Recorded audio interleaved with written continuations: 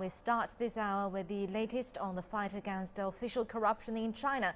And new figures show that 129 senior officials at a prefecture level or higher were investigated for suspected corruption and bribery in the first 8 months of 2013.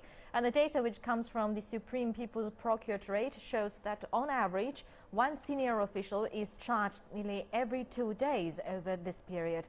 And prosecutors across the country investigated over 22,500 corruption cases between January and August, and that's 3.6% higher than the same period last year. And more than 7,000 cases were initiated based on reports by the public, with wrongdoing often exposed via social media.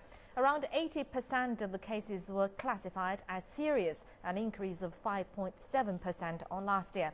And the Chinese leadership has intensified anti-corruption efforts this year and vowed to go after both high-ranking and low-level corrupt officials.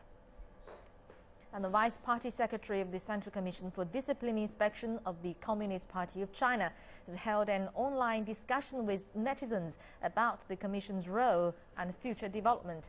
And Wu Yuliang says the Commission has always been unwavering in combating corruption and rooting out corrupt CPC members. And the Commission's predecessor, Party Affairs Committee, was established in 1934 before the founding of New China. It was set up to prevent party members violating party rules and engaging in corruption. It also supervises the education of party members and punishment of rule breakers. And party members suspected of corruption, dereliction of duty or breaking with a party line are liable to appear before a discipline inspection commission.